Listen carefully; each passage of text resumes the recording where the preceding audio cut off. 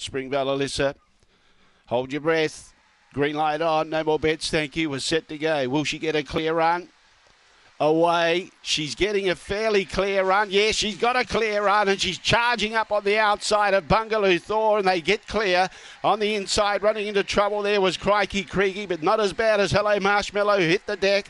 Bungaloo Ruby gets into third, placing in front of Crikey Creaky, then Azumi Striker, but Springvale Alyssa's well and truly clear. A long gap behind those was Pine Cutter Pete. It's back there in third last placing with Ballet Creek, but off and gone goes Springvale Alyssa. Second, Bungaloo Thor. Third, Bungaloo Ruby. Azumi Striker beat home Crikey Creaky. Behind those, Ballet Creek was never in it with Pine Cutter Pete.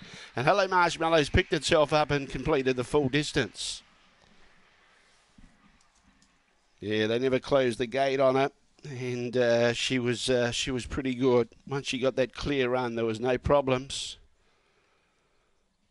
Blackbitch, March 2016, dying a double one out of Springvale Cool, raced by the Bungaloo Syndicate manager Z Newbury and John Little, the winning trainer. Got the Quinella to go with it with Bungaloo Thor. 7, 6 and 4, 7, 6, 4, 30.07 the time. And again, another greyhound with a PB here today.